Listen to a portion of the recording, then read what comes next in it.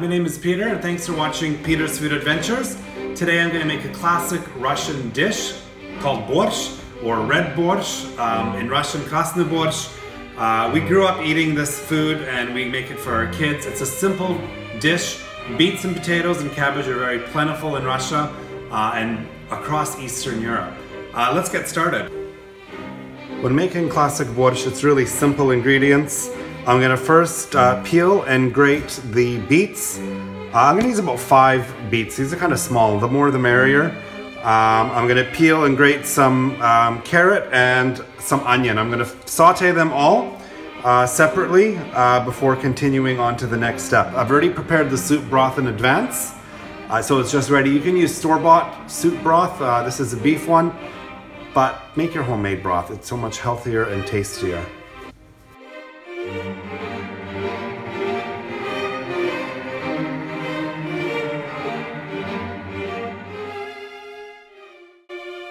Now while these are cooking in the pot, I'm going to now start peeling the potato, the beets, and the carrot to be grated. Now when I'm prepping the beets, I always love to use the beetroot leaves. So really, I don't really use the stalks so much. When I make minestrone, I use the stalks. But the leaves, I throw them at the very end. They're very nutritious, full of vegetables. So if you do buy them, do not throw out the leaves in any way, shape, or form.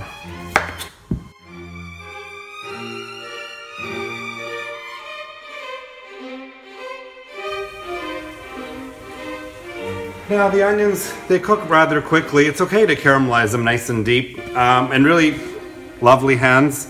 They will wash off. I'm not too fussed with it. But it's now just a matter of grating the beets and the carrots together, and then you want to fry them up.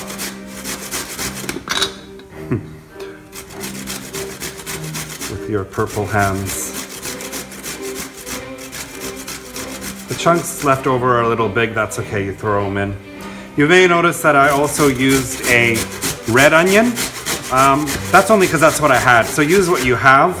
Always. Normally I just use a yellow onion.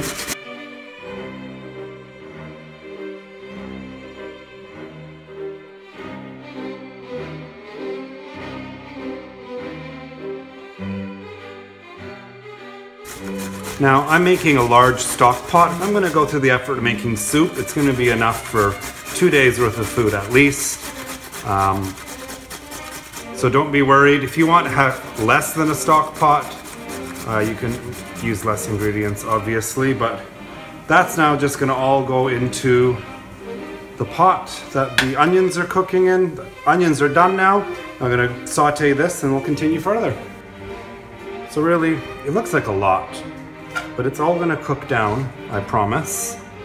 And the more beets you put in there, the redder your borscht will be. It's going to cook down. Now while everything's cooking, I've diced the potatoes. They're not pink, they're just, everything is pink. Not naturally though, the beets have just gone bananas.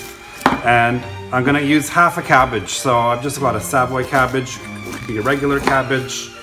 And really I'm just shredding the cabbage.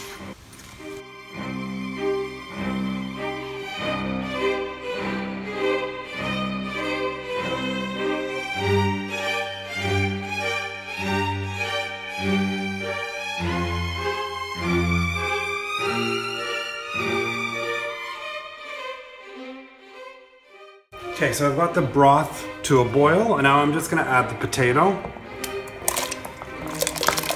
We're going to allow the potato to cook before we add the rest of the vegetables. Alright, so now I've got the soup that's been boiling for about 10 minutes with the potato in there. Now I'm adding the fun part, the cabbage. Now, I like a lot of cabbage in the borscht. Cabbage is full of water, it's all going to break down into nothing. And the fried onions. Great, I'm going to bring that to a boil for about 5 more minutes. before adding the beets. Now this is my favorite part. This is where it turns into borscht. Adding in the carrot and the beets, hopefully in the pot, not on the table like I just did. Don't really know why I'm using a knife, it's just because it's there. And this is where the colors of red borscht, Krasный borщ, come alive. So I'm gonna let this simmer for a few minutes. While that's simmering, I'm prepping the leaves that I talked about earlier. Really, I'm just chopping them up roughly. I don't want any of the stalky bits, I just want the leafy bit. And that just gets thrown in at the very end. It takes almost no time, doesn't really need time to cook. But these are very healthy. And chopping up some dill, I'm gonna throw in some bay leaves for the last little bit. And we're almost done making borscht. So that's the soup. The very last thing left to do is I'm throwing in my beet leaves in and the freshly chopped dill. I love dill. Borscht loves dill. Don't be afraid of having dill in your borscht. Throwing all the goodness in. Red wine vinegar to balance out the sweet. You need a bit of sour, about 2 tablespoons in there. Mix it all throughout. I'm going to bring that back to a quick simmer. Season with salt and pepper if you like. Sometimes I add extra beef vegeta in there just for a bit of soup stock base. And serve with some delicious rye bread and sour cream. And that's it, you're done. Made homemade, real Russian borscht.